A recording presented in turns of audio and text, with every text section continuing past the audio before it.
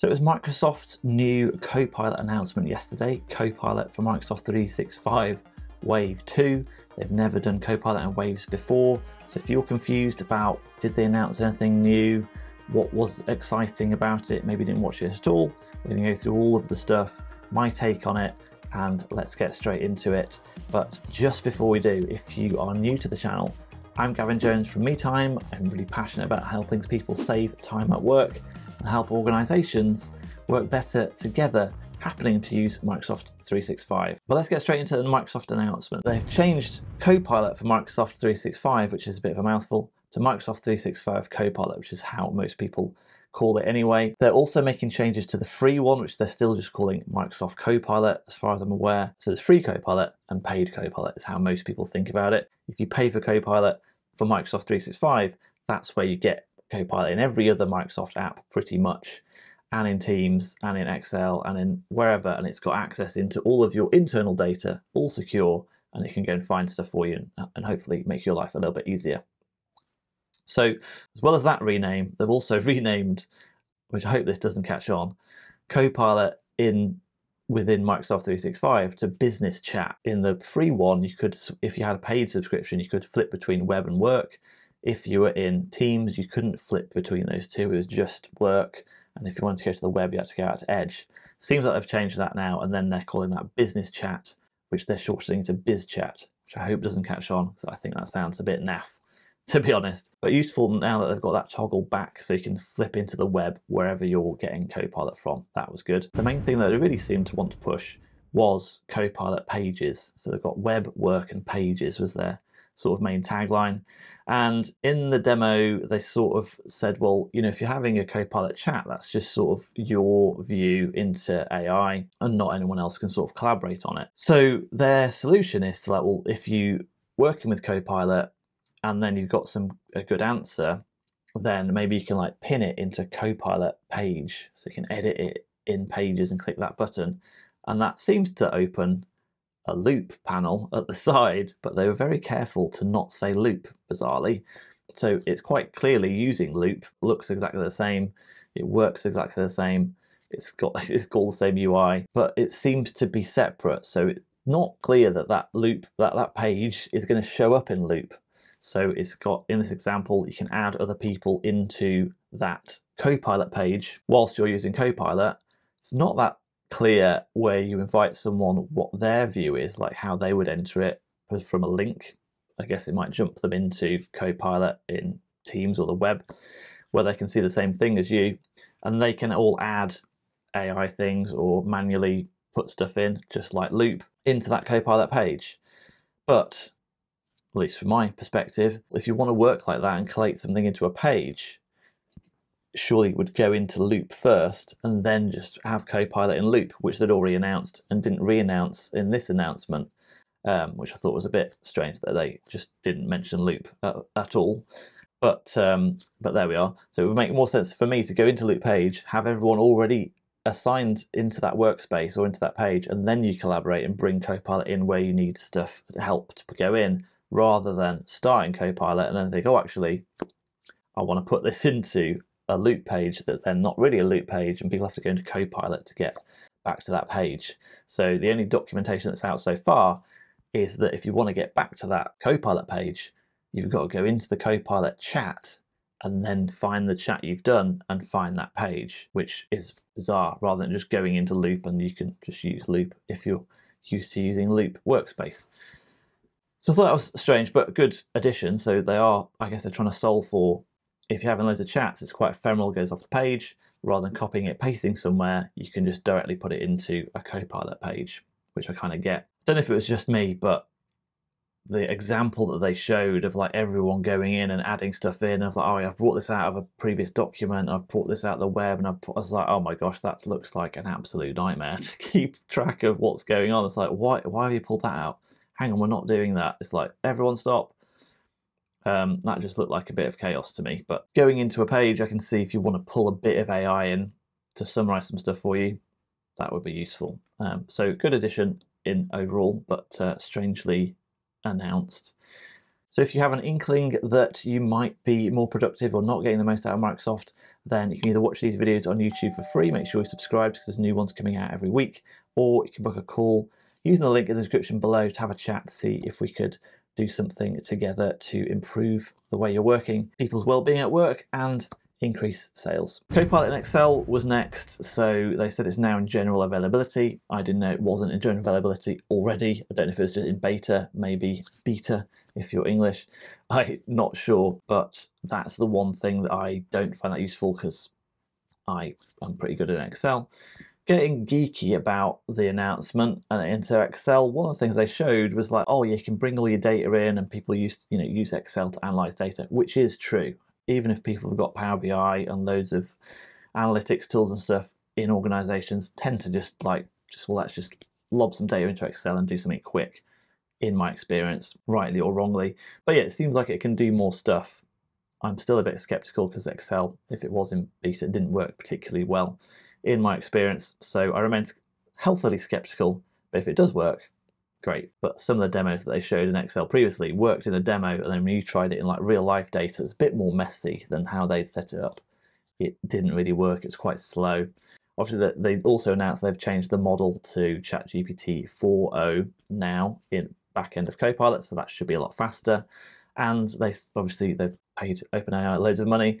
They're going to be getting OpenAI's 0.1 model, which has got greater reasoning, which was recently announced, which we'll do a video on if that is useful at work, coming out in a few weeks as well. So if you're interested in that, or the other one on how to get more stuff out of Copilot for free, then Microsoft probably doesn't really want you to know, then click the subscribe button. We've got both those videos coming out soon, if not already at the time you watch this video. Also, to say reasons over text now, although spot the deliberate mistake, it's like, oh, I can reason over text. So if you've got like a download of customer queries, it said, oh, you can ask it summarize the top 3 customer concerns, which it does do very well because AI is very good at summarizing text. I find that is the best thing it does, which is why the #1 thing that people use Copilot for is Teams meeting summarization. So it did that well, but then it's like, it said, oh, highlight reviews that mention the issues related to slow charging speeds. But then when it actually did the conditional formatting, it says text contains slow.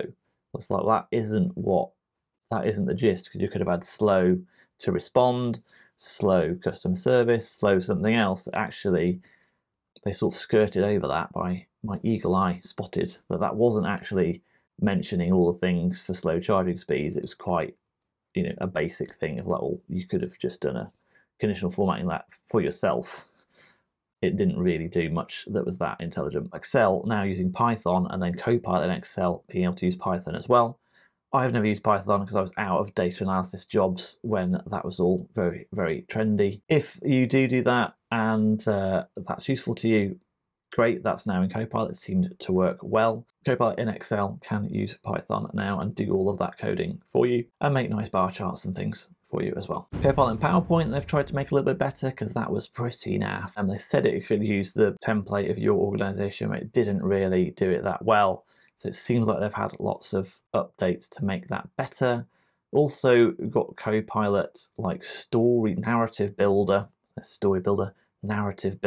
So it says create a presentation about blah, blah, blah, and it can use your company branded guidelines now, presumably better than it did before, which it didn't really do very well.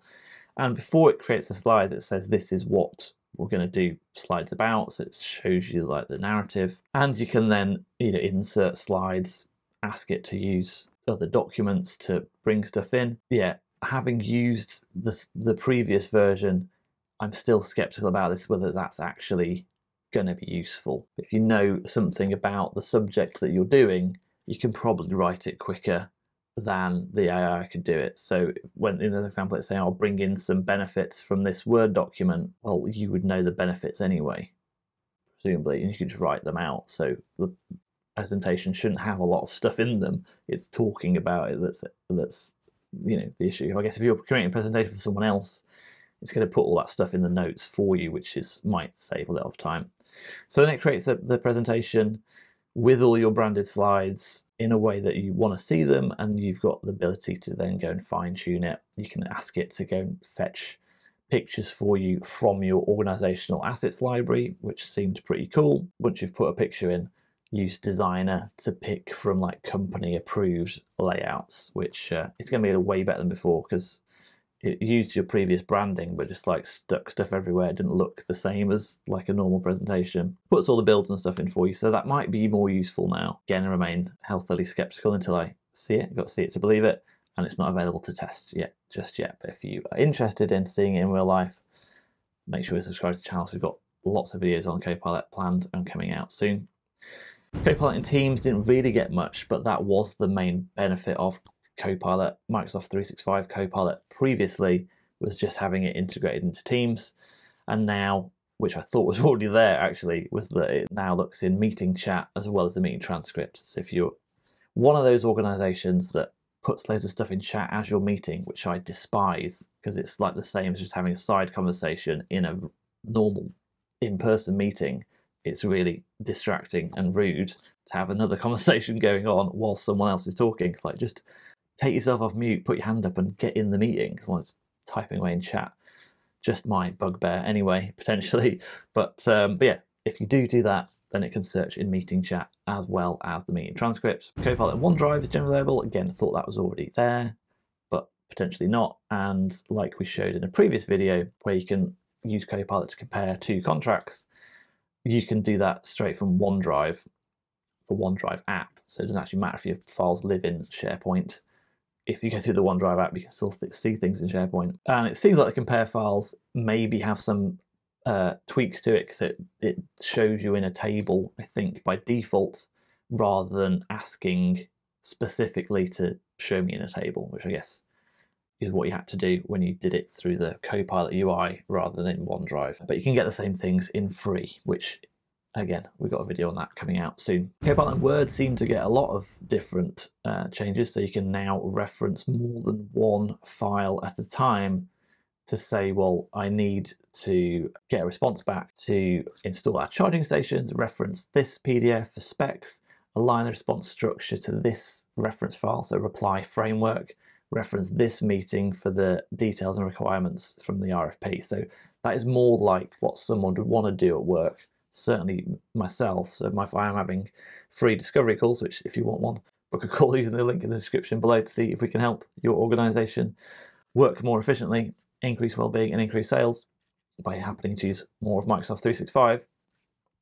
But if we've got a discovery call and then we do end up, we're a good fit to work together and Meetime thinks it can help that organization, we want to turn what we've talked into a proposal. And Microsoft showed that probably a year ago, and in practice didn't really work, because what you want to do is say, well, I want the context of the meeting into the same way that I would write a proposal, which now looks like you can do. So if that works now, that will be really useful for me and hopefully really useful for people in sales or prospecting. You can pull out emails of context and put that into your Word document, which will be useful. And then it's like, can you highlight this text and say, can you visualize it as tables? So some things that are going to be really useful and save some time and very welcome. And then I think lastly, seem to be then borrowing concepts that Apple announced from their iOS 18 launch a few months ago. So prioritize my inbox and just showing you more AI by default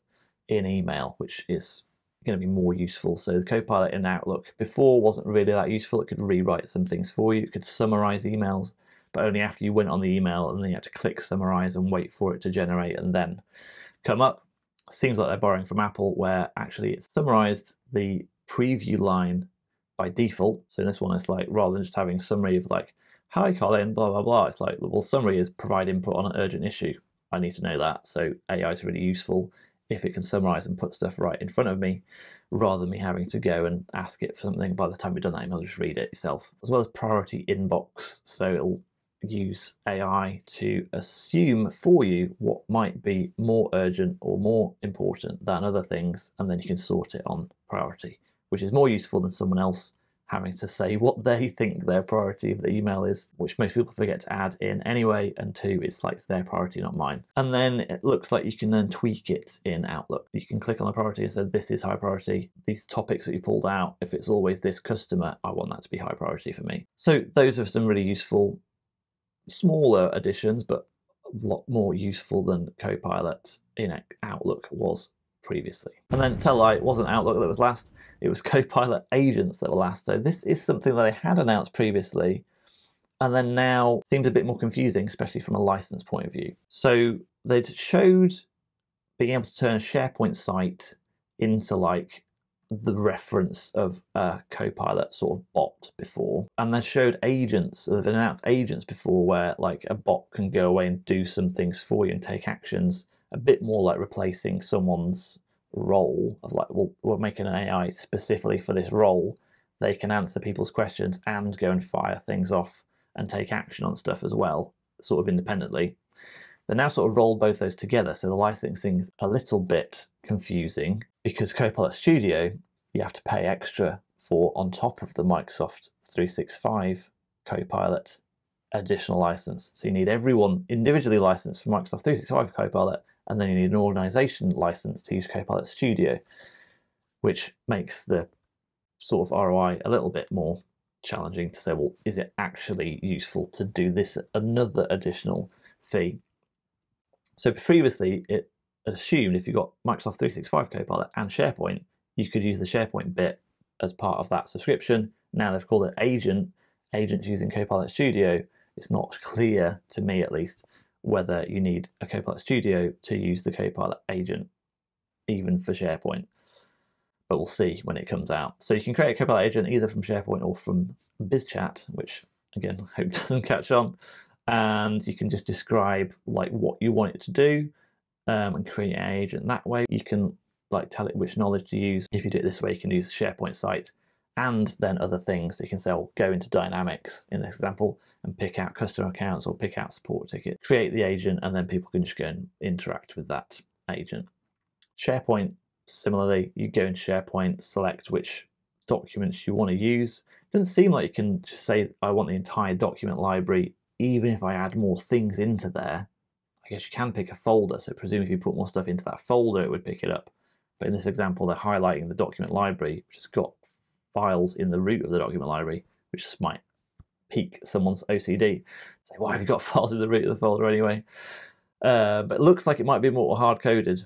Either way, you select which ones you want to use, and then it's like, we'll create a Copilot agent just off those files, which I think is going to be the most used thing, especially if you don't need a Copilot Studio license, and you can just do it as part of the Microsoft 365 Copilot license, is people, especially if you've got an intranet, HR policies, it's like, well, I'm trying to go through the amount of HR policies just to find out how much can I claim for lunch if I drive in the UK to a work visit.